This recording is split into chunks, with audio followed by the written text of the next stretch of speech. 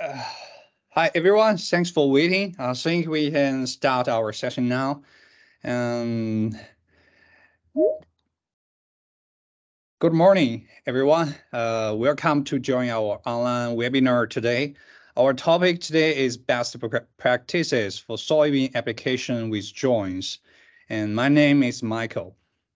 Uh, Everyone can see my screen, right? Hi, Eric. The slides and the voice is clear, right? Yes. Okay, thank you. And my name is Michael. Yeah, thank you, guys. And my name is Michael, solution engineer from DJI Agriculture team. And very glad to meet everyone here. Today, we are honored to invite Mr. Eric Mitchell to share his work on drone applications. Hi, Eric. Can you say hello to everyone? Hello, everybody. I just want to thank everybody for tuning in today, and for those of us that are watching it on the recording, just thanks a lot for taking the time to share this experience with us. We've worked real hard to put this workflow together, and I hope it can be of value to everybody and kind of make everybody successful that wants to get into this industry. Thank you, Eric.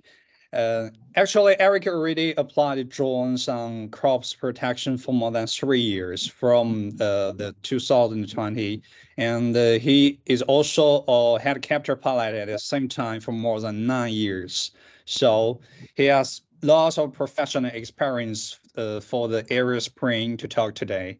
And next, let's start the webinar today. And here will be three parts in today's webinar. In first part, I will introduce the advantages of drones and especially the application on soybean. And in second part, Eric will introduce his practices of drone spraying and spreading on soybean, like mapping, spraying, and spreading, and some comparison between drones and airplanes. And in the final part, we will make some summaries and give some solution recommendations for spraying and spreading. So here is the first part, and I will talk about why drones on soybean and when we can use drones for soybean. And first, I want to talk about the drones flexibility on some special fields.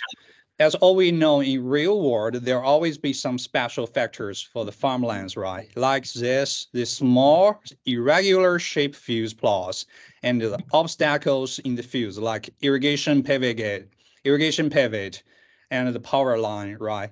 And we cannot expect there is always open and super flat for the fields. And I think almost half of the fields in full of such obstacles. And there is also some kinds of hilly and mountain-like landscapes like this.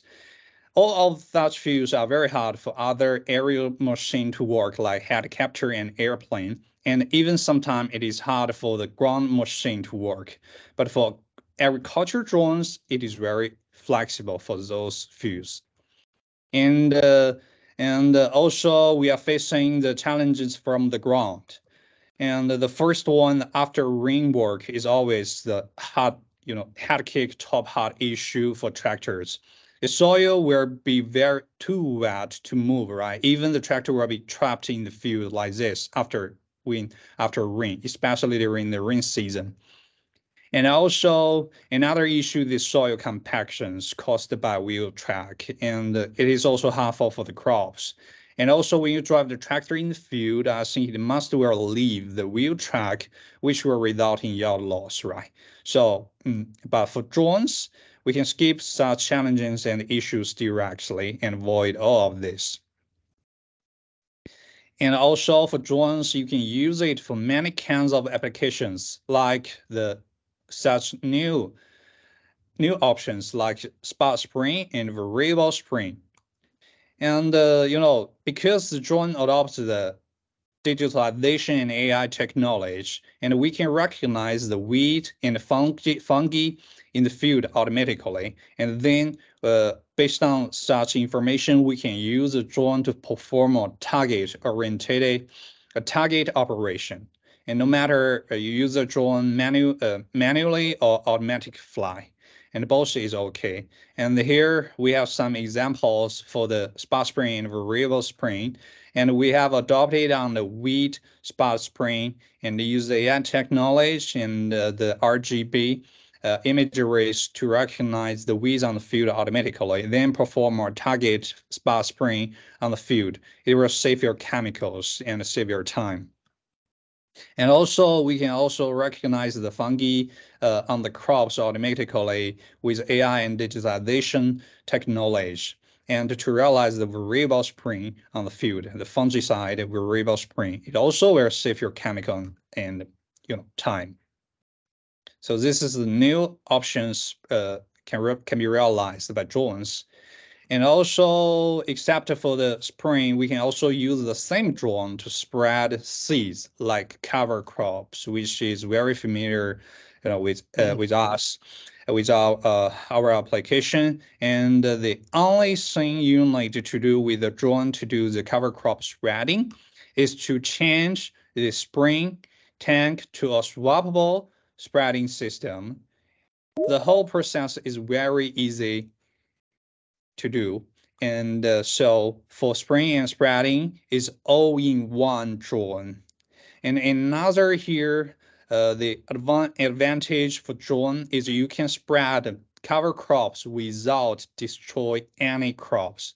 As all we know, sometimes we need to plant cover crops before harvesting, right? This point is very important because we need to plant it before the harvesting.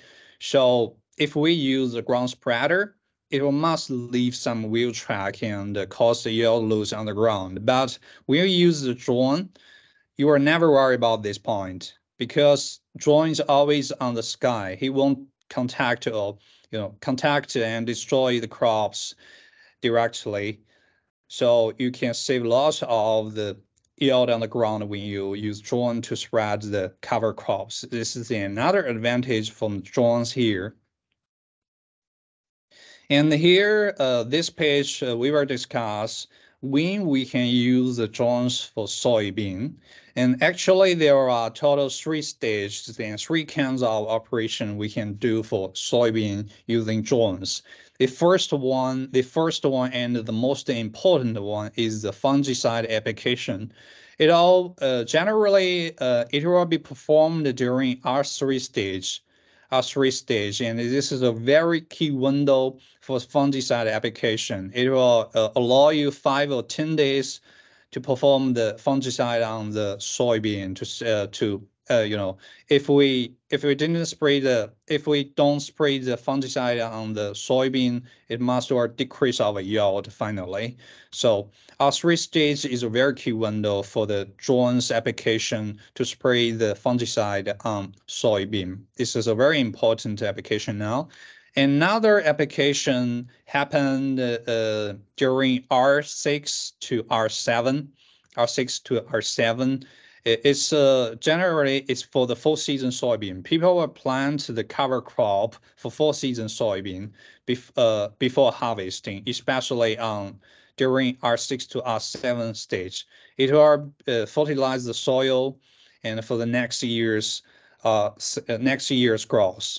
So when people bought drones for spring and next season before the harvesting, mostly more and more people now they will use drone to spread the cover crops.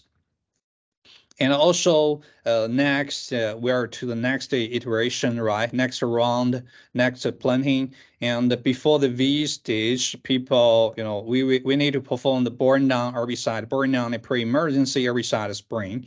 Right, and also more and more people we heard, and they start to use the drone to do this stage. And also, if they plant the cover crops on the field, they will also use the same drones which they used for the cover crop spreading, and they will use the same drone to spray the burnout herbicide for the cover crops. This is very, another very interesting application.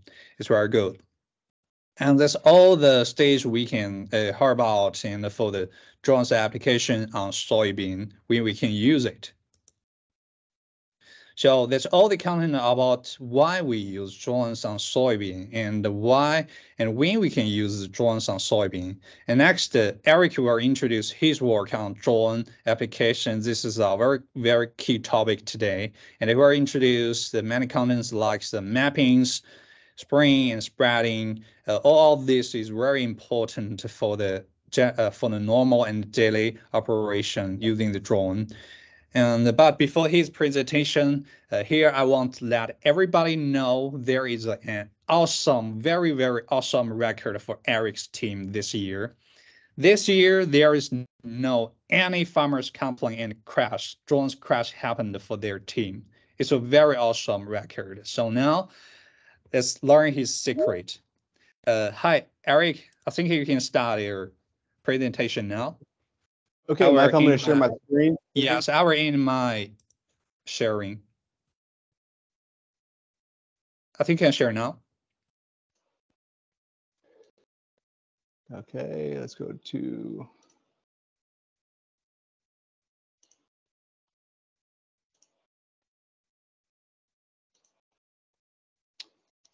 Okay, so I'm going to start with introducing to myself. I'm Eric Mitchell, founder of Row Crop Ag. We initially were founded in 2020 as a helicopter custom application company primarily. And I'll kind of get into some of my background as to how we got to that point. I spent 10 years in the Air Force. 6 years of that, I was working in some radio and communications type positions. And I didn't realize it back then, but I'd use those skills 20 years later in an industry that hadn't even, been developed yet. And then I spent 4 years at Air Force One at Andrews Air Force Base. Had a great time there, and then left the Air Force. I got an aeronautics degree from Embry-Riddle University, and again, learning concepts that I would later put to use in this drone industry. And in 2012, I went to helicopter flight training out in Utah. One of the benefits out there was learning how to fly in a high density altitude environment. Physics is our best teacher when it comes to aviation. So with a high DA, we didn't have to simulate what it's like to fly hot and heavy. And that was a very valuable lesson there. And I went ahead and used those lessons to go on as a certified flight instructor and a certified flight instructor in instruments, teaching in helicopters. So, and I didn't realize it back then, but I'm using that to this day with the Row Crop Academy. So we are, we're teaching guys how to fly these things and how to utilize this workflow and put it to work in the field. After I was a CFI, I went on to fly in New York City, and I got really comfortable with airspace and radios. So that was a really good experience there. And that's one of the things we teach the Row Crop Academy is getting used to using that radio and feeling comfortable.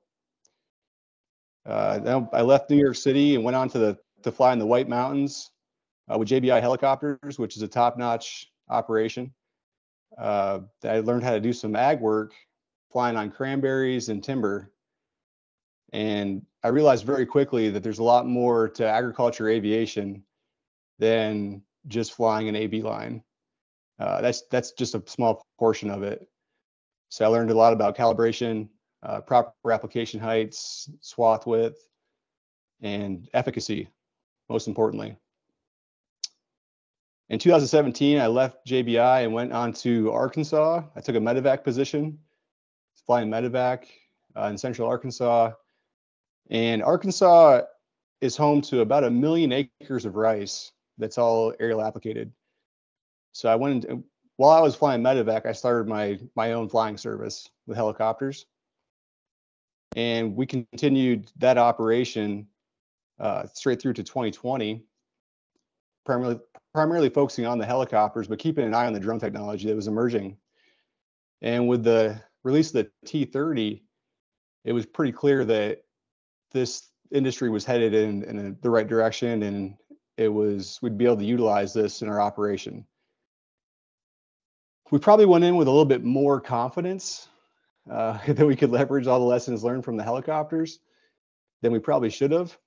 So we learned very quickly that there are some unique challenges that come with the drones, and that was just through trials and tribulations. Every time we'd kind of come up to a challenge, we'd try to mitigate that with a unique solution. And one of the things that really we didn't anticipate being a big factor was the maps. That was probably our biggest challenge to overcome. We were used to taking a paper map that somebody drew that showed a road on there, and you have that in your helicopter seat, and you go out there, you find the field, and you applicate it. That doesn't really work for drones that well. Their reality is digital. So we learned the hard way that you really need to have a good mapping program, a really good understanding of the technology and how to utilize that. And then the T40s came along, and we were able to put all those lessons learned into play, and it helped us build a really solid program.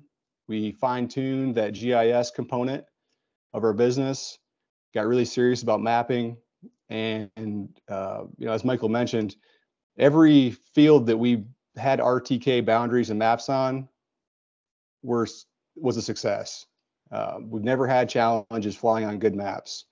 We've only experienced challenges flying on maps that we either created in the field on the fly or just didn't take the proper amount of time and employ the proper mapping procedures to lay down good boundaries and identify all the obstacles. And that kind of brings us to where we are today. We're finishing up the 2023 season. We've sprayed over 50,000 acres with our fleet and with our program. And we recently launched the Row Crop Academy, where we're offering 2 courses, a 5-day mapping course to go over this workflow in detail, and a 5-day T40 course hands-on in the field to go through all the scenarios that pose challenges. We fly 8 T40s and 5 T30s and a fleet of 5 mapping drones, Mavic 3 Enterprise line drones.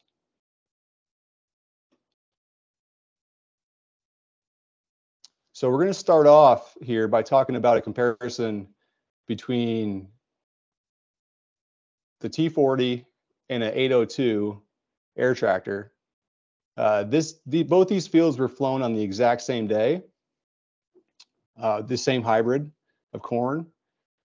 And now, granted, this is about soybeans, this webinar, but this is just a good comparison here on corn.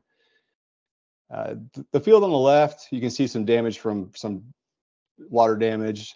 This is a bottom, really good flying. But that's not really what we're focusing on here. We're focusing on that this was getting close to harvest, and fungicide having an increased standability component to it. It tends to hang on a little longer to the healthy biomass. Now, here on the left, this was a T40 that sprayed this. You can see the field boundary right here. We're not seeing too much, really any streaking at all. We've got really good coverage all the way down through here.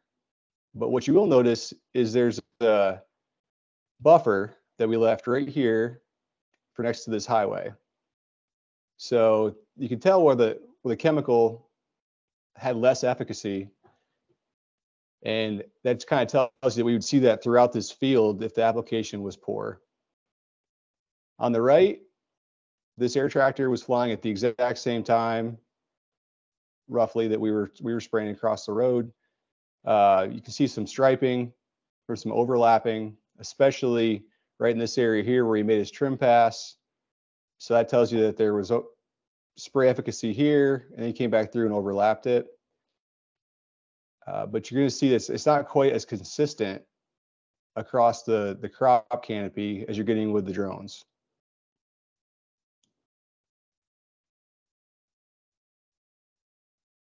Michael, can you hear okay?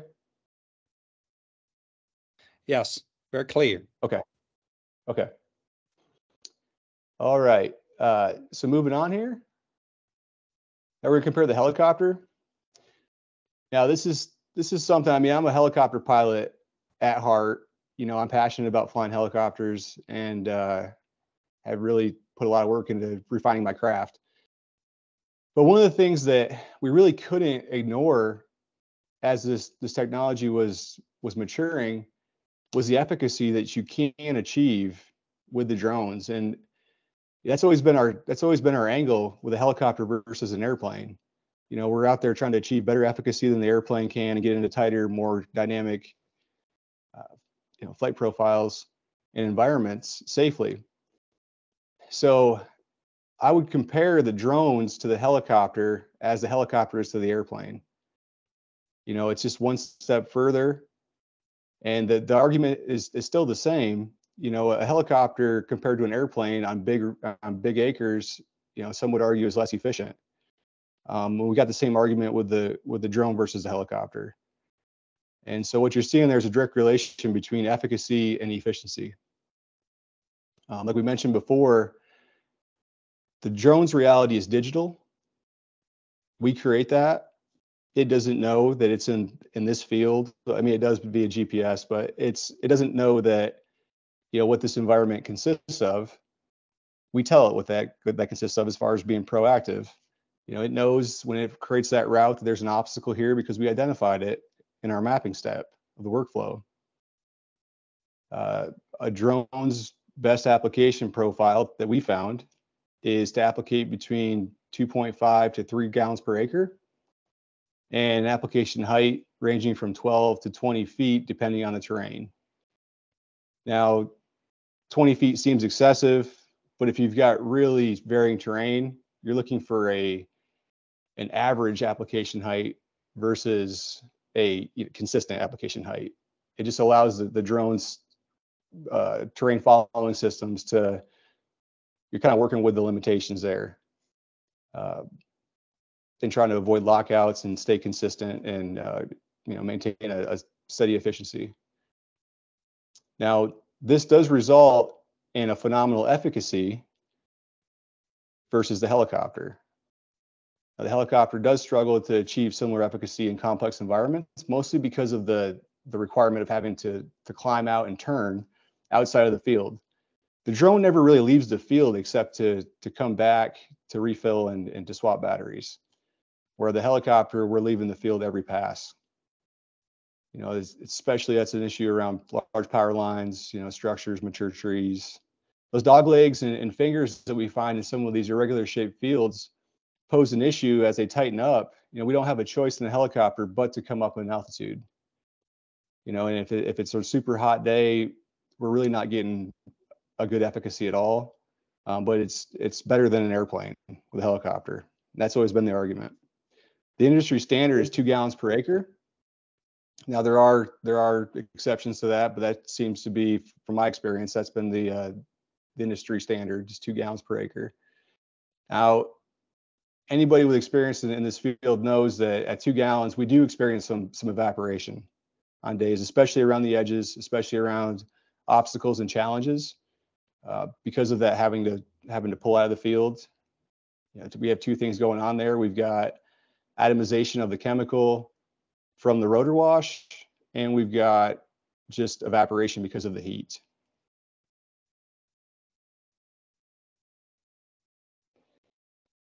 And let's get into the more specifics related to challenges associated with the drone operation that we found with the helicopter versus the drones.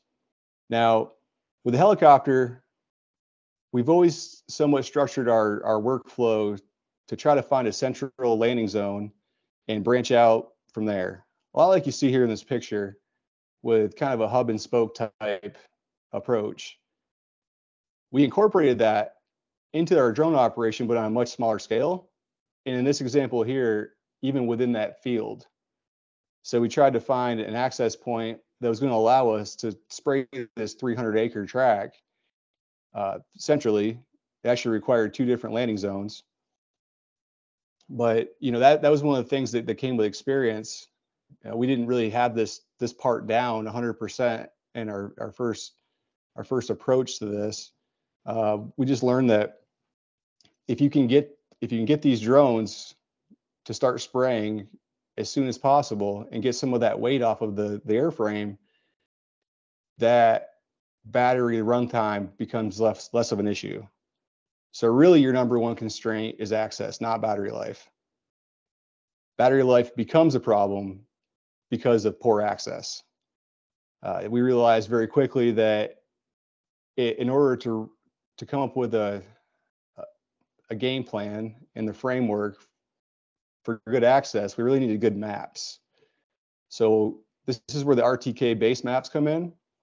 We can get a real life, real to date site picture and situational awareness of what that track consists of. We can see the power lines, we can see guy wires, we can see structures, we can see if there was a fence row that was taken out in the previous season.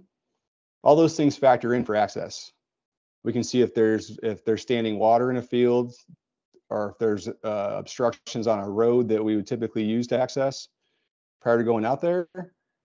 These are all things that kind of help out offset that lack of efficiency that you think you have with the drones versus the helicopter. And it makes for a much safer flight profile when you're going through the application portion of the workflow. Now, safe boundaries. This is subjective, but in our operation, we define that as boundaries that allow for safe flight along field edges. You have overhanging branches, mature timber, you've got power lines. Much like with a helicopter, our biggest concern would be we don't have a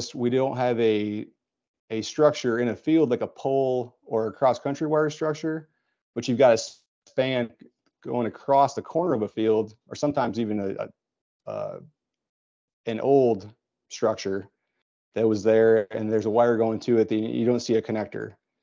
You know, that's typically a major challenge for helicopter crews, is looking for those types of obstacles. They're equally as important for the drones. So having a safe boundary, a safe flight along field edges, identifying the obstacles, and maintaining visual line of sight throughout the route. So with a RTK base map, we can draw out what line of sight would look like. We can draw a straight line from where our proposed LZ would be to all the corners of that track, that boundary. Now, coincidentally, if it obstructs line of sight, it also obstructs line of signal.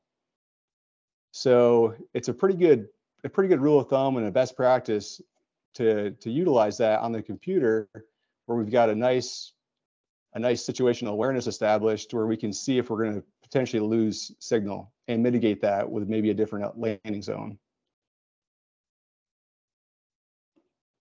Okay, so here we've got a best practice for mapping. This is our workflow that we've developed.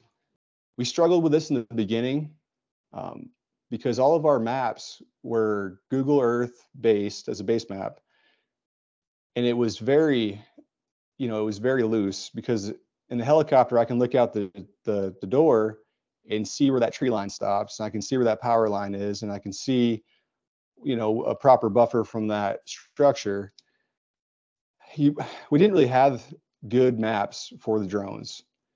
So we had to figure out, how do we migrate this database where we've developed all these fields with names that the customers, as a custom operation, as the customers had come in and mapped and basically built a work order for us. How do we make this usable?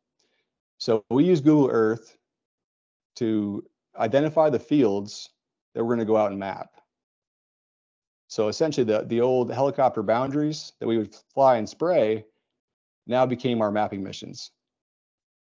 So we create that route boundary. We export that boundary as a KML, which is one of the formats that a Mavic enterprise line, you know, the RC Pro can digest.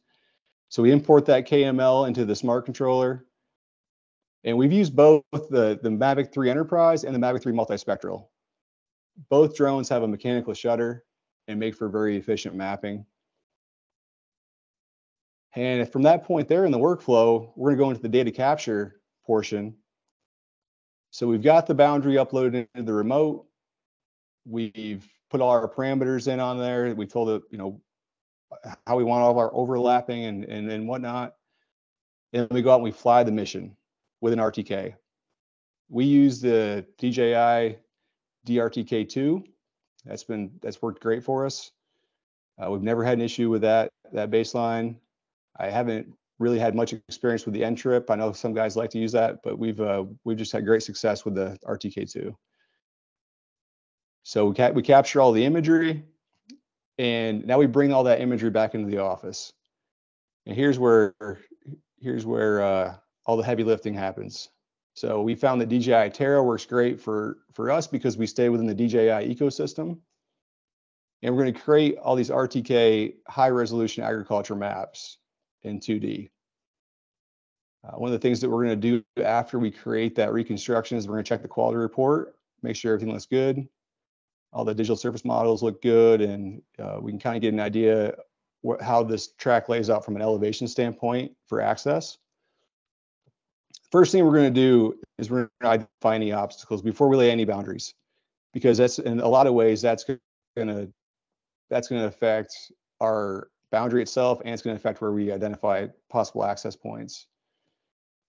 So after the obstacles are identified, we're going to look for suitable access. And much like that last slide, we're going to look for some place that's going to kind of give us, with minimal moves, adequate access, and with all those factors that we previously talked about. We're going to create our spray boundaries. And then here's the real value of Terra. We can upload those boundaries to the Agris cloud right from Terra at scale. So from one console, we can upload all of these boundaries, and those are now accessible to all of our spray crews. And that was a key part of this, because to get across 50,000 acres in a very short period of time, you've got multiple crews out operating, and with on the fly, sometimes we're mapping. We have a mapping crew working kind of simultaneously with our spray crews, and they can just on the fly in real time upload boundaries, and it's accessible to all the crews. So that's worked out really well for us.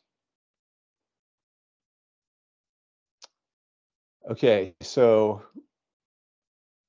the one constraint being the maps, the next constraint being how do we efficiently move throughout our path of travel throughout the day. We found out with the helicopters that the key is to being able to move quickly, be mobile. We eventually migrated to running 2 trailers with our helicopter crews, because we knew that you're going to make up hours in the day and make those hours produce acres if you can stay in motion. Anytime that the spray nozzles are not on, we're not making hay. So we really had to figure that out with these drones, and it wasn't clear in the beginning. And we tried many different iterations with trailers, and I've seen many of the different baselines guys are running. We're all kind of, I think we can all agree this is a big portion of the success here. So our trailer specifically was kind of tailored toward the custom operator. We run 2 330-gallon totes, 8,000 pound axles, and these cut trailers are custom to provide ground clearance, but not to have excessive deck height, because we're having to unload and load our drones so often. Sometimes 12 to 15 different landing zones in a day. So we've structured this system to be very fast and to be very light, well, as light as possible. We can run up to 4 drones off of 1 trailer, and we've got the ability, because we've in the past we have experienced a lot of interstate travel and different things like that. So we wanted to be able to put the drones inside of secure storage for big travel and transit, and then also have the ability while you're en route throughout the day to have the drones quickly on and off the back of the trailer.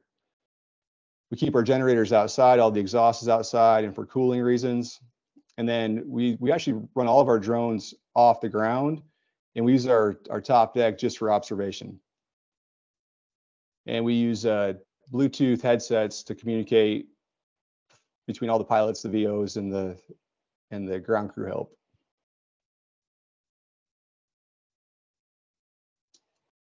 Now, soybeans specifically, not to say that there aren't options with corn, but soybeans can be applicated with any ground sprayer, a tow behind or a self-propelled sprayer.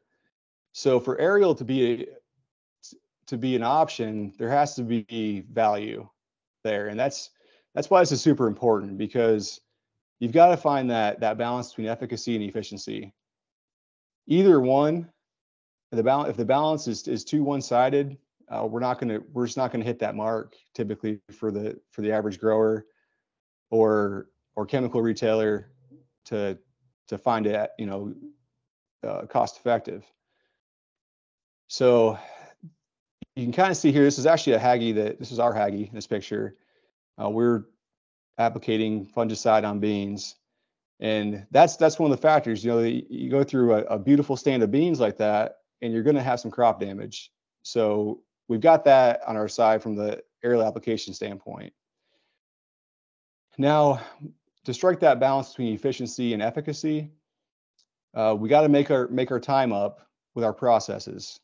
You're going to realize more efficiency in your processes than you will be with your ground speed of your aircraft or your swath width.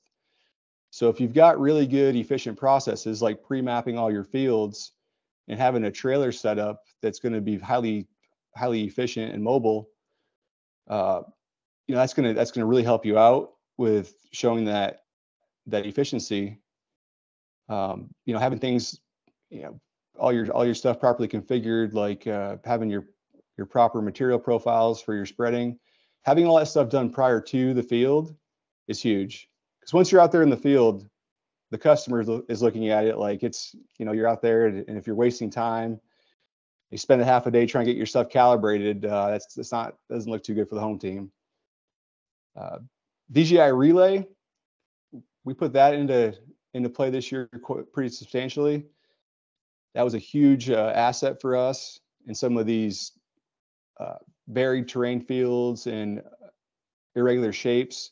We're able to kind of mitigate some risk with those line of sights with regard to signal, and we can pre-position either a visual observer or a pilot and a relay, and we were able to buy down a lot of risk that way.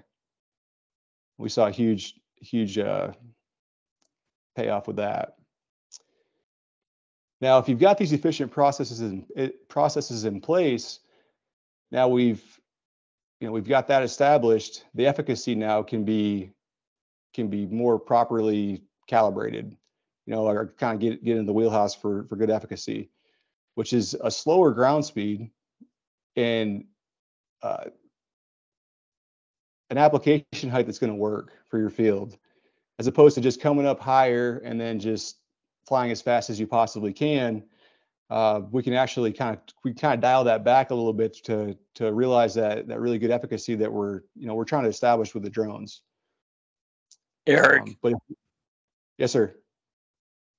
Sorry to interrupt. I'm not familiar with the DJI Relay. Is that a mobile signal booster? I'm not familiar with that. Okay, it's essentially a repeater. So it's going to be it's only compatible with the T20P and the T40 at the moment, but it's going to receive that signal, and it's going to go ahead and retransmit that.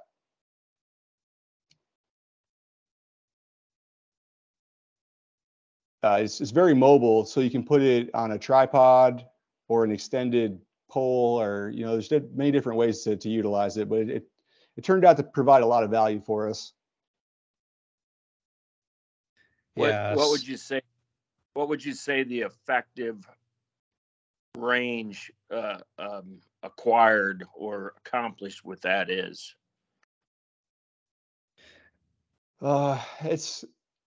it's going to be highly dependent on the situation, I think. At some point, you've got to establish, your distance for line of sight, and then also that distance to get back after you're done spraying.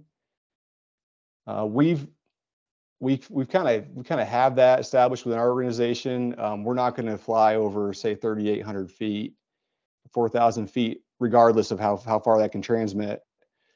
So it probably can transmit a lot further than we've tested it. But within our mission profile, that's kind of the limitations we've established for safety. Hi, sir. This is Michael from DJI Agriculture, and I already sent a DJI Relay introduction YouTube video in the chat dialog, and you can have a look first. And I think if you have more questions, we can have more discussion after Eric's and my presentation. And finally, we have a open discussion part. Okay. Thank you. Okay, so so finding the balance between efficacy and efficiency is going to be key, given that we do have the option to spray beans with other means effectively. Now, cover crops. This is, for us here in the United States, this is a very emerging market for us. I mean, there's a lot of incentives that I've seen over the last several years, provided by the NRCS and the USDA. It's becoming somewhat of a normal agriculture practice throughout the Midwest, and I think that's a great thing. For us, it's definitely a great thing, because one of the effective ways and the approved ways of the USDA is applying it aerial. I've done this with a helicopter, and I've done this with the drones, and I will say the drones do an exceptional job when it comes to cover crop. The challenges come in with the logistics. So we have a potential to really grow this market as an industry, I feel like. And ground handling of the materials is huge. There really isn't, at this point, an exceptional way to fill these drones. We can use tenders that were designed for planters, and the opening on the T40 spreader is very similar to the size of a planter, so it does work as far as that goes. But speed is key, and bags are fast, but they're very labor intensive. And one of the things that guys really need to be cognizant of is, if you're going to use bags, is to make sure you've got a secure storage for your empty seed bags. That's definitely something that we learned. I learned it from the helicopter side, but also, it became apparent if you see a loose seed bag and you've got a couple of T40s running out of the same landing zone, it could be catastrophic if that seed bag gets caught up in the rotor system. So that's something to stay kind of keep that in the forefront of your mind. Accurate calibration. Now, I will say that this is where the drones absolutely shine over helicopter buckets. The helicopter bucket can over the course of a field, or several tracks, you're going to be able to maintain that calibration. But as far as acre per acre, I think you're getting a much more precise calibration and applied rate with the drone.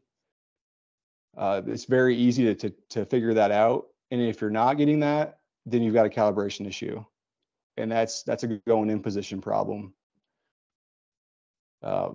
It's like the old saying goes, trash in is trash out. So if you're going in there with a poor calibration, you're gonna see it in the field. So being real familiar with that process of setting up those product profiles and then actually flying that in a controlled environment to verify it prior to going out to the field to actually applicate, if possible, is definitely the way to go.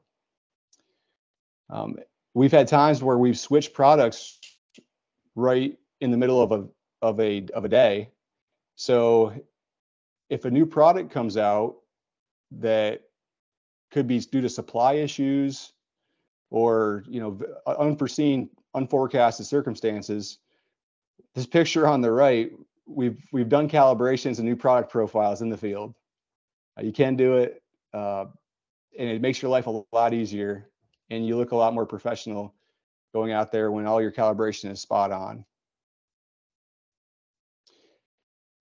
And we found that if you check every load, it's a lot better to find out 3 loads in that your calibration's off than it is to find out after you've just flown off 6,000 pounds in your short or your long, you know. Okay, so here's a picture, or here's a video that we made that's just kind of showcases some of the things we just talked about. I should start here. That's cover crop on beans.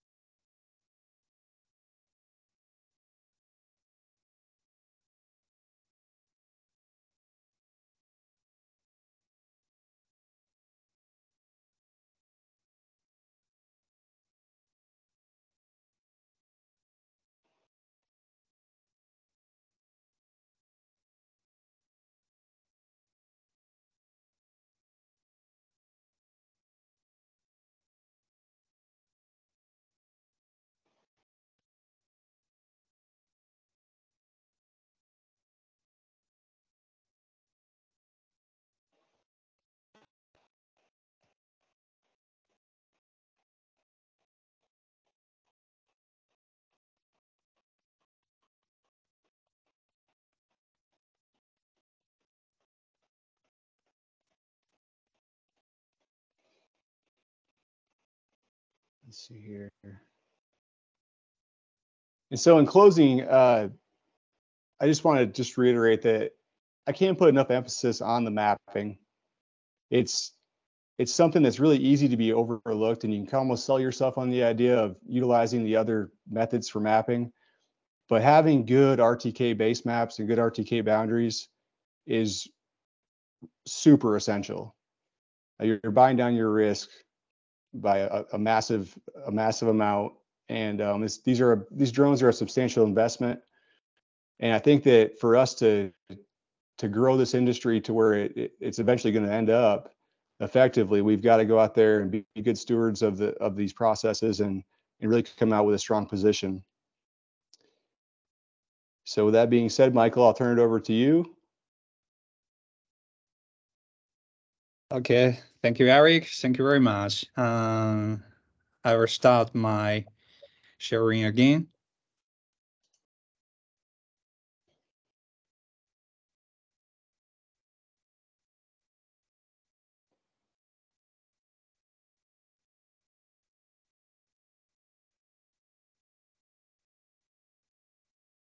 Eric, I think you can see my screen very clearly, right?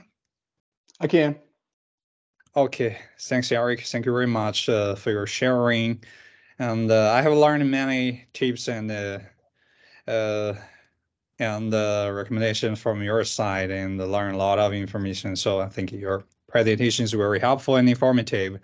And yes, I also think the access is a very first key for the high efficiency and the real effective high efficiency operation for drones, because the mapping is also a process to help you to be familiar with the work you will need to do in advance.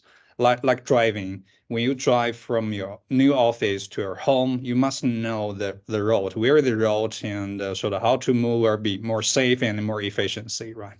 So access is also a very important point. Maybe we didn't be realize about, be aware of this point previously, but next, we really suggest to do a mapping in advance to be familiar with their task and their fields in advance. It will help to realize a real effective efficiency. And next, I will give some solution recommendations from DJI Agriculture team.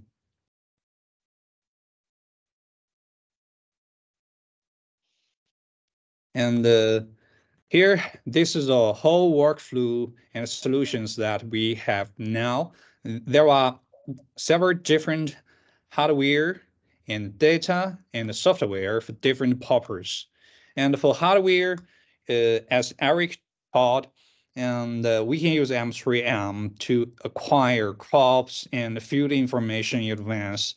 Like we can get the RGB and multispectral imageries, and then we can upload all of those original imageries into 2 kinds of different software. And what Eric used more frequently is DJI Terra.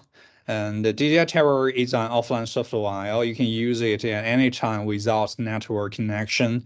And you can run it on your high performance PC with individual graphic card. And sometimes maybe people, don't have such high performance PC computer, and you just have your normal computer. And at this time, you can also select a cloud-based platform software. We call it Smart Farm Web. And also it can realize very similar function with DJI Terra, and you can process all the RGB and multispectral imageries to generate the boundary and flight route or the prescription maps. And we've got such mission information. You can upload and download it to your agriculture drones. And both our drones like T40, T30, T20P, and T10, those 2 small drones can support pick up the information from the DJI Terra and Smart Farm Web. And you can use the instructed mission and task from those 2 software to perform your mission on the field. And once you finished your task, and you can also see all the history mission information on our Smart Farm app on your cell phone. And also you can use this Smart Farm software on your cell phone to manage all of your drones and your team. And also, and here just as the beginning, when we heard about when we learned to the work process, the workflow from Eric's team, he mentioned many times for the DRTQ2 and the DJI relay, and it's some accessories for our whole workflow, our work solution. And also many people ask the questions in the chat dialogue, and I want to make some explanation for those 2 products. For DJI DRTQ2 mobile station, it is for the positioning. It is for the positioning. Sometimes there is no network on our open field, right? And you can only use the GNSS signal. But for GNSS signal, its procession is sometimes limited, and there always be some, based on the time. And maybe in the morning, in the morning 9 o'clock a.m. you got position A. They give you coordinates for position A, but till the night 9 o'clock p.m. this position on the GNSS system will be changed. So position coordinates varies from the time only by GNSS signal, so it will always be some deviation. But sometimes for the boundary of the field, just like Eric said, there will always be some power line or the irrigation pivot on the ground. The power line is very thin and small and along the boundaries, the edges, and even very tiny deviation maybe will cause some crash. So at this time, the precise positioning system will be very, very important, helpful. And our DRTQ2 station is such a product to provide the more accurate and more precise positioning service. So it is for mapping. And also, I see there is a question, and they ask if you use DRTQ2 station for M3M for mapping, and if you need to use it for the T40, the agriculture drones, the answer is yes. If you use the DRTQ2 station during the mapping process, you must also use the same coordinates and DRTQ2 station for your next operation. So you can only by this point you can keep the same coordinate system from the DJI station and keep the same position for each point on your map. This is a very important point. And also for DJI relay, it is used for the signal connection. As all we know, and in United States, not every field is super flat, right? There always be some rolling hills or the mountain or even some woods in the forest in the middle of the fields. And at that time, it will block your signal connection between a remote controller and your drones. At this time, we need a signal repeater, as Eric said. DJI Relay is a signal repeater, and you can build it on the top of the trailer and use a very high pole, so that you can build a connection between the DJI Relay and the drones, and the remote controller can build a connection between the remote controller and the DJI Relay. So your remote controller can keep communication with your drones, and even there are some hills or the woods during in the field of the in the middle of the field. So this is the purpose for the DJI Relay and the DRTK2 station. So here is the whole workflow solution and products. And if you have any more questions, we can discuss about it in the final open discussion part. And next, here is spring suggestions. Here in this slide, in this page, we will let you know. We want to let you know what is we call the real effective efficiency. As always known, the operation efficiency is related to flying speed and the swath width. Actually, the effective swath width at the same time. The operation efficiency, the effective operation efficiency is not represented by the high flying speed only. It also has the relationship with the effective swath width. So it is decided by the flying speed and swath width together at the same time. So we really, if we want to realize a real high effective efficiency, we really to make a necessary consideration for efficacy, which will be guaranteed by the effective swath width and the penetration ability. Why we like the drones here. And in my next slide, I will introduce it together. And so here we put a picture here, and as we can see in this picture, too big or too small swath width is not good. We need to know what is the real effective swath width we can set on our remote controller for drones operation, right? This is a very important point here. Please remember, it's the effective operation efficiency is decided by flying speed and swath width together. It's not only decided by flying speed. So we need to know this point. And also next page is another very, very important reason why people select and like agriculture drones, because it has the downward penetration spring effect, which will bring us more penetration on the crops, even penetrated the crops, right? And here for this page slide, I also discussed and learned many knowledge from Eric's side. And if everyone who is familiar with head capture will know the ETL effect, effective translational lift.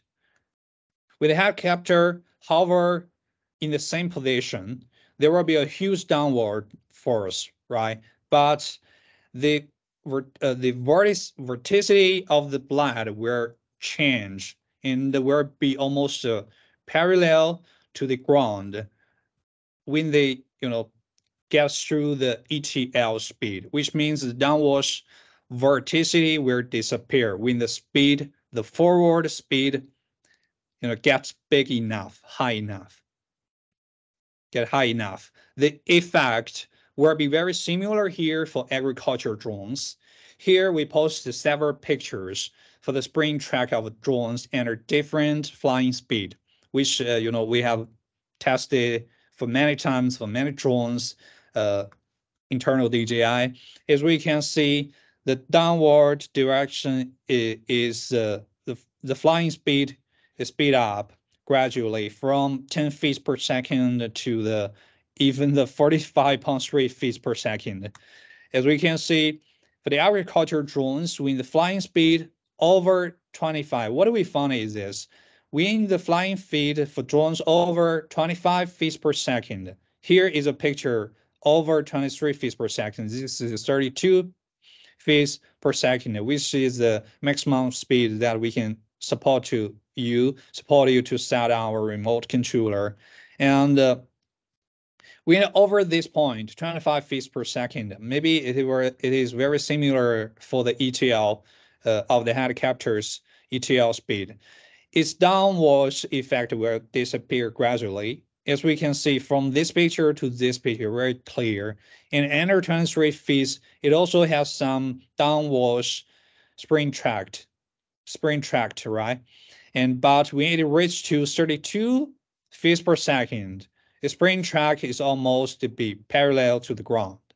So it means it will lose the downward penetration ability.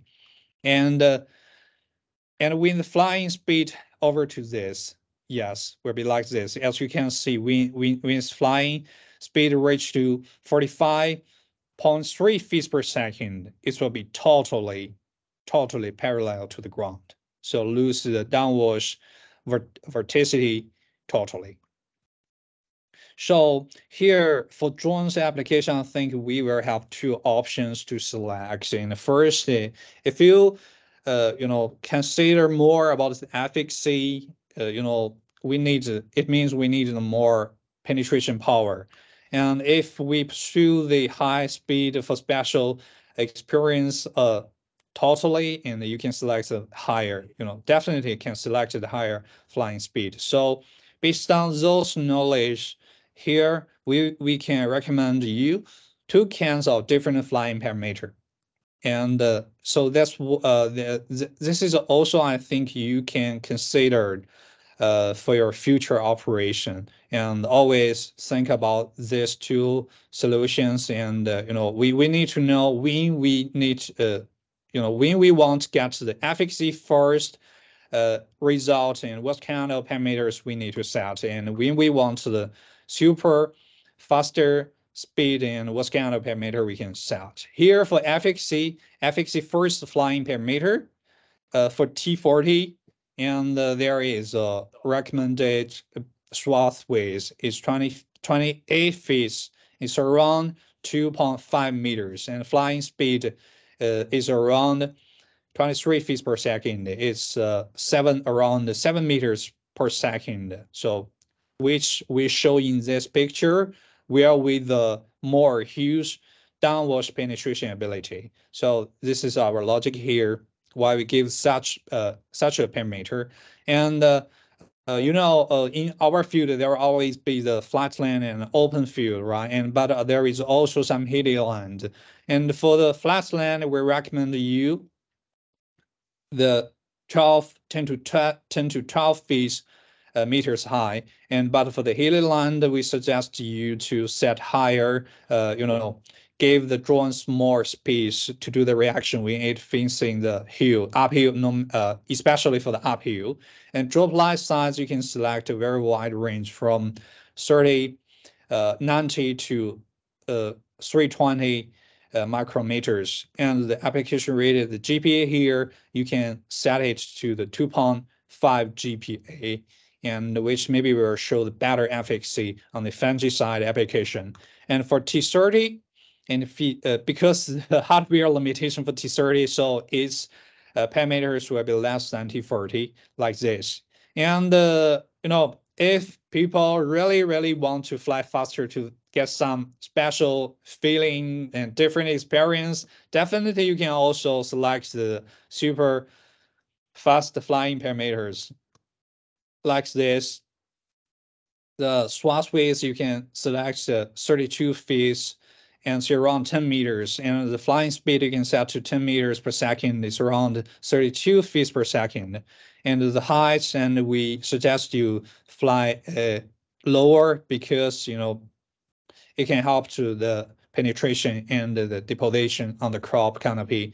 And the drop light size will be same, but in such high flying speed and the swath width, your application rate won't be go higher, you know, because some the flow rate, yes, it is flow rate limitation, and maybe you can only set to 2 GPA, and for such a swath width and flying speed. So for different application or the different application requirements, I think you do have two options to select or to consider to think. And if you want efficacy first, or if you want the speed first, and maybe in the future we will give you more options about the, you know, the efficacy or the speed first flying parameters recommendation in the future. And also must, you know, our drones is keep developing and keep developing. We will also provide more and more powerful ability for selection, but these two logic will always be here. You know, win is efficacy first, and the win is the speed first, and what kind of factors you need to consider.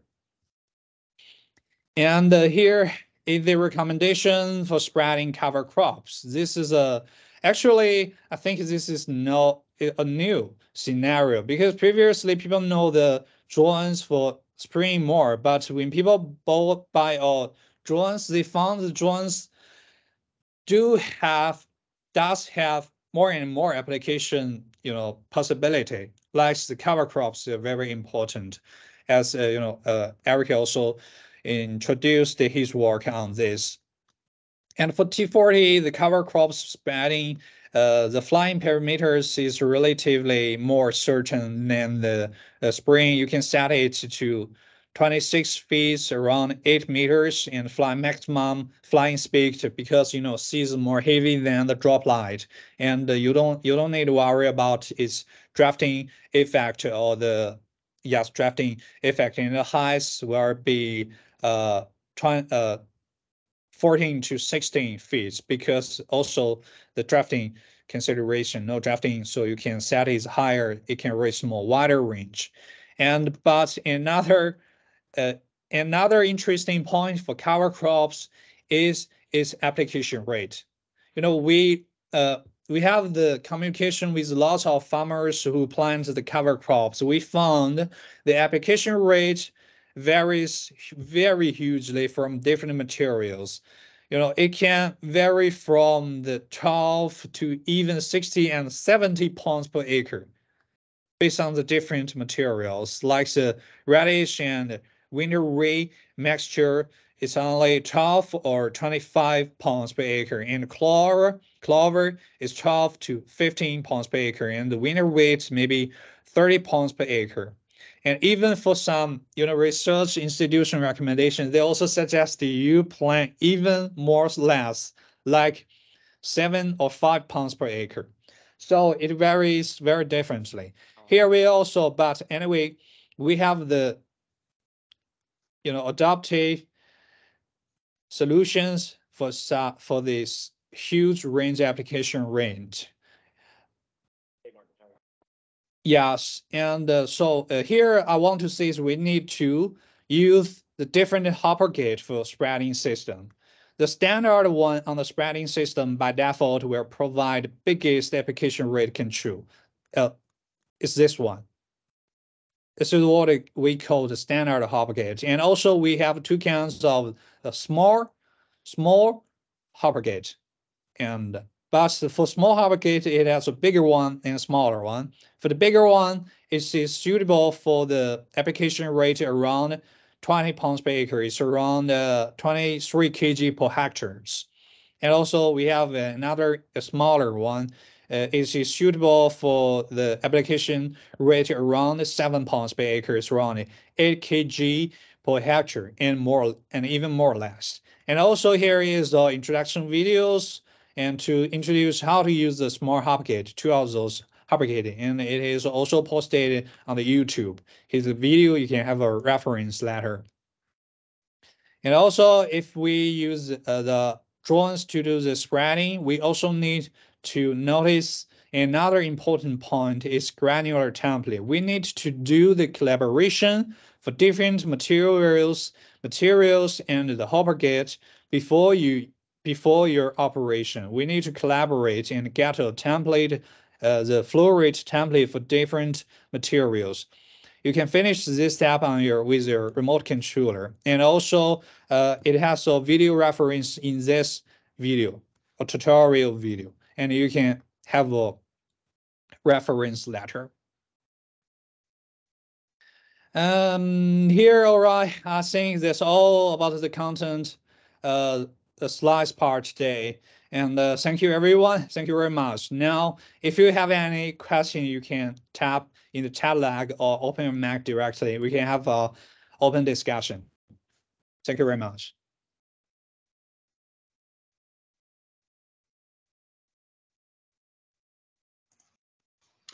Hey, Eric, this is Matt. How you doing this morning? Yeah, hi, Matt. Good morning. Hey, good morning. Hey, I noticed on your equipment that your team has on your T40s, you had the row crop pro blades. What exactly? I mean, I obviously know the blades, but how are they affecting your efficiency? Is it faster? Is it creating more prop wash? How's that work? Hi, Eric. You didn't mute yourself first. You didn't open the mic. Sorry. Yeah. So if you're familiar at all with Van Horn Aviation, so they've been using these coatings for quite a while with tail rotor blades on helicopters. It's called NHP that's on there, and it makes it much more efficient. You're getting a lot more. It's quiet because you're getting a lot less resistance on the blade through rotational plane. And the biggest thing is corrosion resistance. The blade does not, that coating does not allow chemical to accumulate on the leading edge or underneath.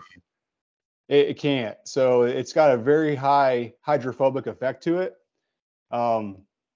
Think about like a ceramic coating that's becoming more popular in the commercial sector times 100. That's essentially what it is. Okay. Yep. And where can I find these or look into, get more information about it? I can email you.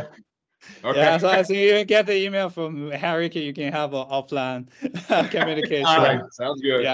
Yes, that Yeah. you know, this is a very insight, a very professional suggestions on the blade. You know, because it's not on our baseline now for our drones, but and definitely we will consider it later for the future's drone. It's a very, very professional suggestions.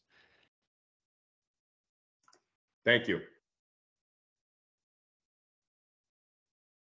Hey Eric, Hi there. this is Jordan.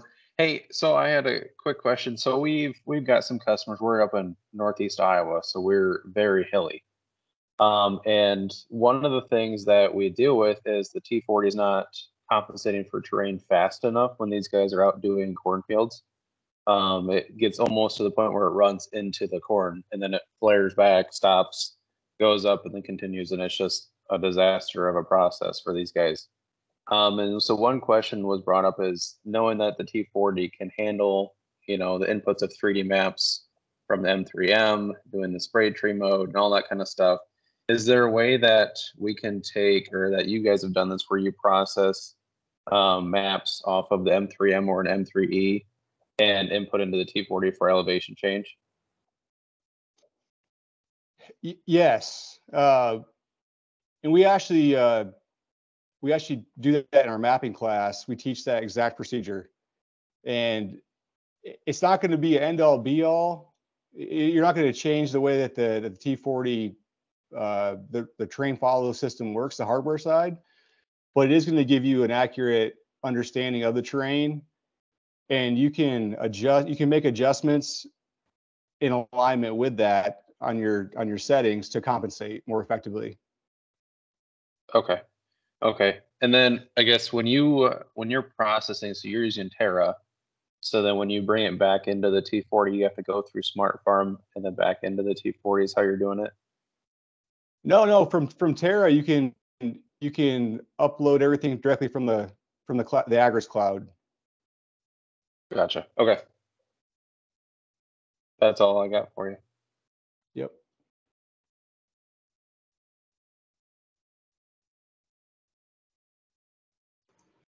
Well, I'll jump back in here again. This is Matt again. As opposed to, I shouldn't say as opposed to, so we're in central eastern Missouri, and MoDOT has an RTK network that I just got signed up with. Are you guys familiar with utilizing that as opposed to having a standalone RTK system on a tripod, excuse me? Any recommendations with that, or pros and cons of that?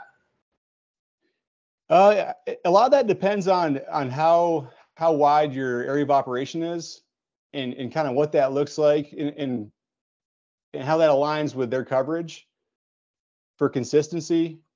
For us, in our operation, we covered pretty much all of southern Indiana, northwestern Kentucky, and southern Illinois, and that vast area, we couldn't really make an NTRIPS type protocol work for us. We needed that reliability to pull that ground station out and have it up and rolling in a couple minutes every time. I know that for guys that run in an area where they, there's guys that run RTK on their tractors, planters, and sprayers in the same fields all the time, and it's no big deal, and it works very well for them. I think that's probably it's going to be your biggest constraint there is how does your area of operation align with their coverage of their system? Understood. Thank you. Sure. Hey, Matt, actually, I had a comment on that. We have had great success using DigiFarm RTK out of Iowa. They are cellular based, and they've got pretty well most of the Midwest covered for base stations. So we became a dealer for them because they're about 25 minutes from us as their home base, but I used them up in Wisconsin. I've gone all over the place with them. So, and they're very good on customer support. Thanks, Jordan. Yep.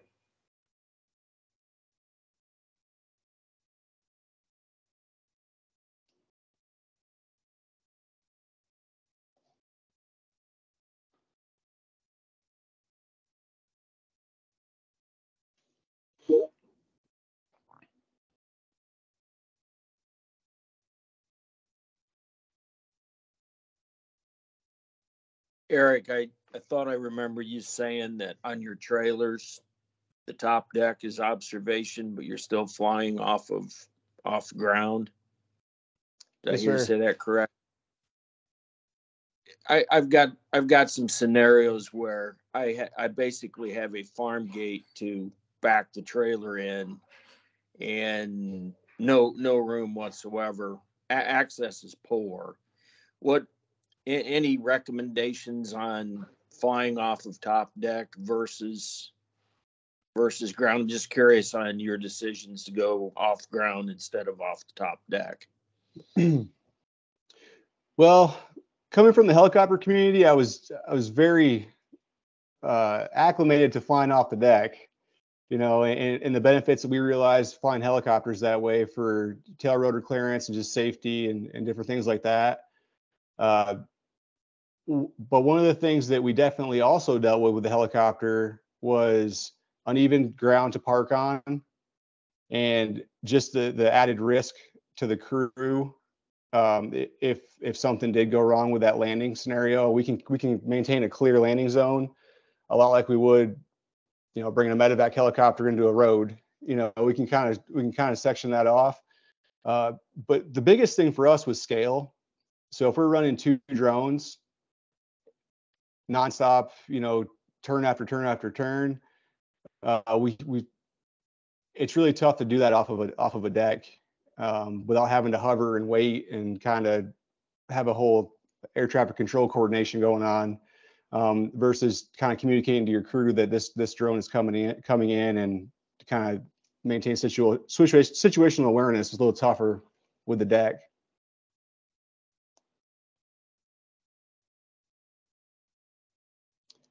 But to answer your question about the access there, with is it the crop that's coming right up to the farm gate?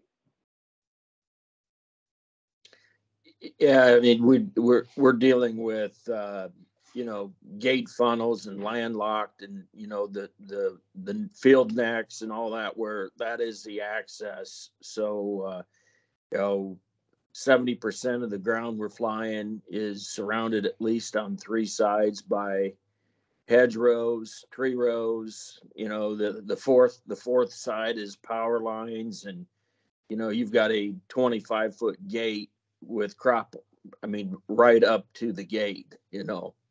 So just access is really tough in some of our scenarios. So we've navigated that same problem, and our approach has changed over the years to if we're doing custom work for a farmer, then when we're mapping the fields out, we kind of talk about access right off the bat with them. What's access look like here? And if we can both agree going in that the application kind of outweighs the constraint with the access, and then we kind of confirm that it's, do you want us to go ahead and maybe back into that crop just a little bit to create a landing zone? Do you want us to, because whatever that crop damage might be is going to be far outweighed by the value of the application. We try to establish that before we ever get to the field. That kind of comes with that mapping workflow. Yeah, I know I had some situations where I spent more time with the weed eater creating a landing zone and access than I did flying the field. Yes, sir. Yep. Yeah, that's kind of where, when you start looking at that, you start calculating all those hours that you spend looking for a landing zone or trying to establish one. That's really where you start to see like an hour of efficiency, because we mapped it and we had that conversation, can far outweigh, a lot of the other things that we definitely focused on in the beginning.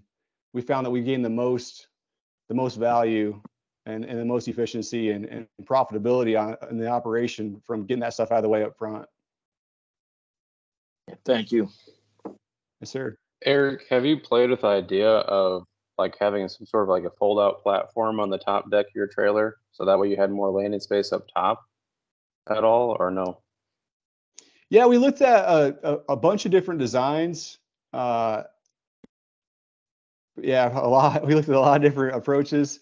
We looked at slide out decks and wings and a lot of different things. And really what it came down to was, kind of like just keep it simple. And we knew that we could make this work, and it was fast and safe, and tried not to overcomplicate things. And that seemed to work pretty well for us. Not to say that's not a great use case for some guys and how they have their operation. I understand that definitely there's a lot of that could work better in certain circumstances, but I think across the board and in our area, we saw a lot of value from just keeping it simple. Yep. And that's kind of where there's a lot of our customers that don't have the ability to park on roads. Some of them are pretty busy highways, and so it's dangerous. And so what they've asked us for is looking at a trailer that has a platform off the back, because what they'll do is they'll actually fold it out and then back the platform over top of the corn. And especially when you have power lines along the road too, then you're getting inside the field in the boundary and not touching anything outside the boundary. It's just a safety thing, but that was up here where it gets kind of tight in some roads, and it's hard the roads are curvy and hilly. So line of sight of vehicles is pretty hard to see, to try and land on roads. That's what we ended up going to. But I guess I was just curious, because obviously you guys fly a lot of acres, if that was something that you guys looked at. But yeah, and we've done some helicopter flying up in your area, and with that there, we're having to work off of roads a lot of times. They're way too busy, it seems like, and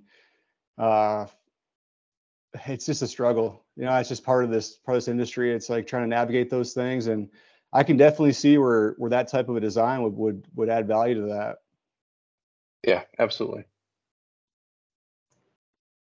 Hey, Jordan, Eric, I have a 8x14 platform on the top of our rig, and I stopped using it because I spent more time turning off downward obstacle and manually dropping it down than I did just going right on the ground. It was more efficient for us. What would it be interesting if DJI could come up with some sort of a pod that you can stick on top of that trailer, like a little puck, if you will, and it's going to land right on top of that puck every time without question. Kind of takes out some of the uncertainty. This is what just now in my mind. Right. Yes, yeah, definitely we are considering it, and if you have more idea about the requirement, because we just think about this requirement, and maybe it will related to many details, right? Many other very danger or very considering questions. And if you get any ideas about that, I will leave my email here, and you can send to me, and as a very important input here, and we will develop it based on all of your inputs. Thank you. Yep. Drone in the box for a T40. For all agriculture T-series drones. Yeah, man, that's why we went to when we sell a trailer to a customer, we require RTK on that DigiFarm side, is so that way we don't have any issues with that. And they usually, having those fold up platforms, because we do wings on the sides too. So your top platform is actually just over 20 feet wide. And then you have a back platform as well. So you have enough room where no obstacle avoidance should be kicked on because it's a total level surface on the top. And then you've got stabilizers on the bottom of the trailer. So that way you don't have to worry about tipping. If you got, 2 people plus a drone, it's worst case scenario, but 2 people plus a drone on the end of that platform, that's, 600 pounds there that you got to worry about. And so we put stabilizers on to make sure that trailer stays stable and doesn't tip and have any issue, especially when you get to the end of the day and you're low on liquid. But yeah, we require RTK. Yeah, that's a good idea. I have not used RTK yet, so that's one of the things I've learned over the last year.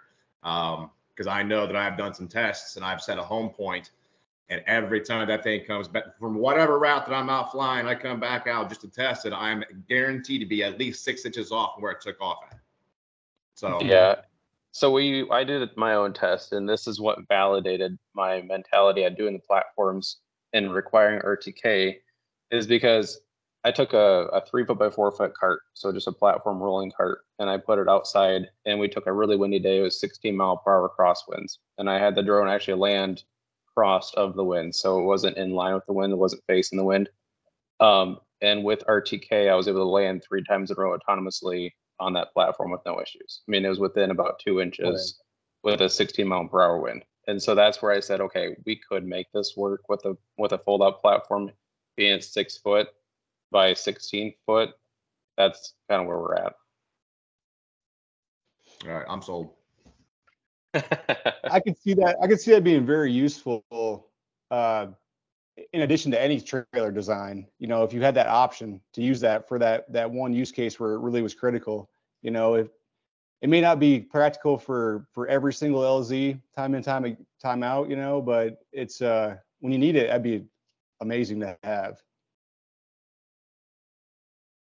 Yeah, it's been taking off pretty fast with these trailers because we just came out with them, and we're still finalizing the designs on these wings. We originally were going to do 8 foot wings, but then we found the tipping force was going to be too much. So we went down to 6 foot. But even 6 foot, you got 12 extra feet up there plus the 8 foot trailer, so you got 20 foot there. And that's plenty of room to land up to 3 drones because you have the main deck as well. Are you transporting your drones on top as well from field to field? We do have lockdown spots that are built into the main deck where they can latch the legs down into the deck if they're only going a couple miles. Otherwise, for long distance travel or end of the day, we actually have it built on the main deck towards the back of the trailer. There's a spot we actually use a scissor lift where they lock down to the scissor lift, fold it up, and it lowers it down into the back of the trailer as an enclosed box from the top deck. So that way you never have to actually carry the drone anywhere. You just lower them down from the top deck. So that way when you get to a field, you just go up on your top deck, you fold out your wings from just electronic control. They lock in, and then you go out there, remove the lid, lift them up, slide them out, fold them out, and go. Yeah. Yeah, I have to consciously think about, like, because my staircase that I have going up to my top deck is roughly 11 feet 8 inches. So, and that's above the deck by 3 feet as a handrail. I would not work very well going through Indiana in the covered bridge area. So I would be toast. Yeah, and that's, we worry about that with sometimes is here, Northeast Iowa, there's some back roads and areas that the power lines are pretty low, so our top railing, because we have the front of our trailer, we actually built a platform that sticks out over the bed of your truck, whether it's gooseneck or bumper hitch, and that's your flight area. So that's your command center. It's got railing around it. That's where you sit. The rest of the deck is open for landing. Okay. And so that way, when you go up your stairs, that railing for your command center is right there as your handrail. So you've got plenty of room from where your stairs come up and they run into the trailer. So it's kind of, it goes up from the passenger side up towards the driver's side. Right. Okay. Yep.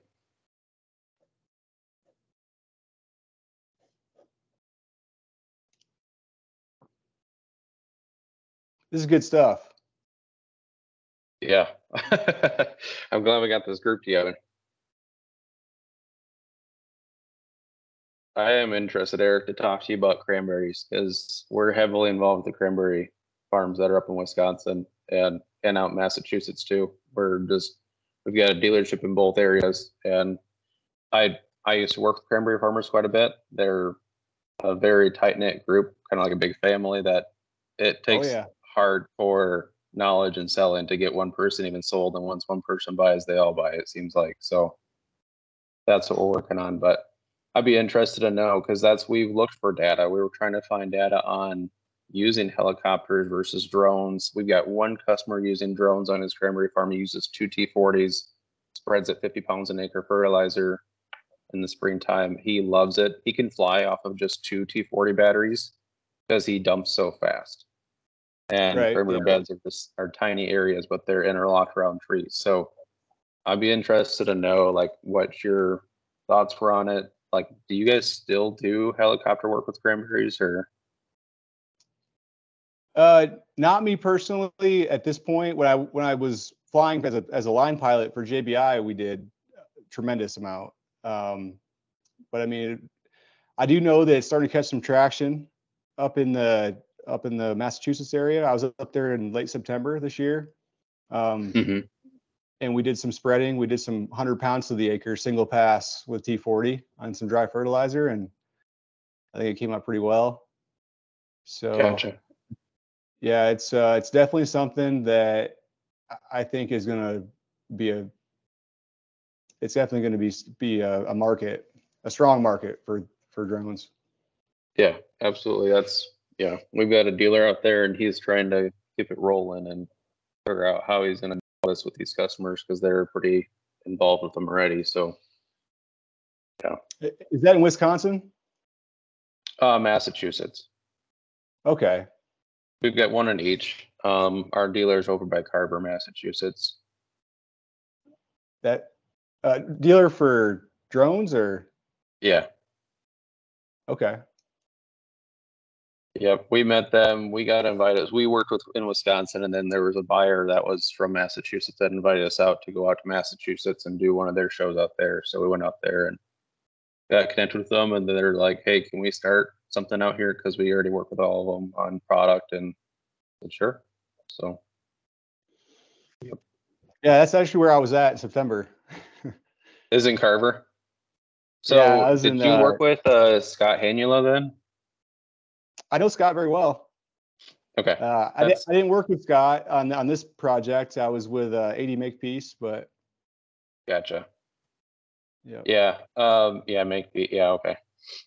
Yeah, I don't know. Scott went with a different brand that was out of Florida. That was a US based drone that does, I want to say it holds like 7 gallons, something like that.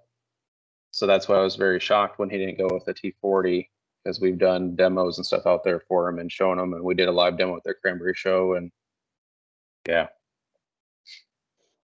I think the T40s will do very well in Massachusetts. Yeah, and that's what I'm kind of just shocked, that he chose a different brand, knowing the rep that DJI has, you know. But yeah, we'll keep working at it. I mean, it's definitely going to be a struggle, but we also do a ton of work in Wisconsin too. So, and those guys talk a lot between Massachusetts and Wisconsin. I think Wisconsin will be it'll scale faster. But JBI still does a very good job in that Massachusetts market. They're exceptional in every way. So I think that it's going to catch traction. It's just going to take some time. Yeah. Oh yeah. Yeah, JBI, I mean, they do a fantastic job, and they've always got a good impact there. So that was the hardest part. You know, we've got a couple T30s that were sold out there right away, and they apparently like them a lot, but I'm kind of surprised it hasn't taken off faster than that.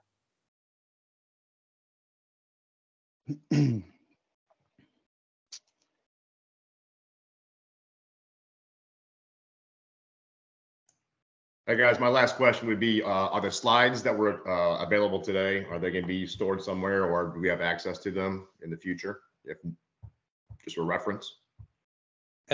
Yes, we will share it by email, and we will upload the video recording on the YouTube. Sounds great. Thank you. Thank you. And I think yeah, we have made a very depth and discussion about this drone applications today. And I think if later we have any more questions, we can keep contact. And Eric, and I think you can also share your email address here on the chat dialog. And maybe if guys have another question, they can contact you. And I also share my email on the dialogue, and everybody can save it. And any question, feel free to contact me.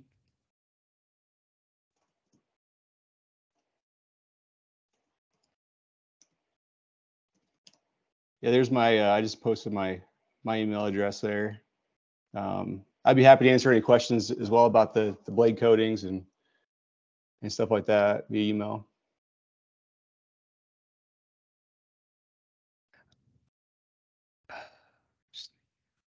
Oh, Erica, do you know the recent yields for soybean?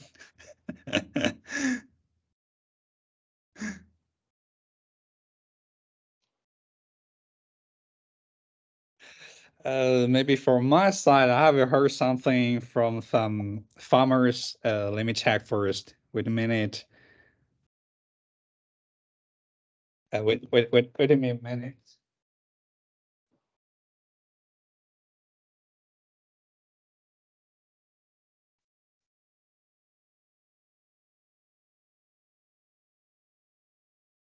Oh wow, all these questions didn't show up at first. Okay. Yeah, I had to refresh my chat just to see it all, because when he said you were posting your email in there, I was like, I don't see anything. So yeah, this stuff just posted here. So. Okay. Oh, there is yes. Hi, Keith, and I think there is no some number for the yield, because maybe farmers will care about it more. But there is a figure they told me, you know, for the yield loss per acre caused by the wheel track, and they told me a number. If we use drone without the wheel track, they can save at least 2 bushels per acre for soybean. Yeah. Yes, 2 bushels per acre for soybean. Yeah, this is the number they told me, but the total yield number they didn't tell me.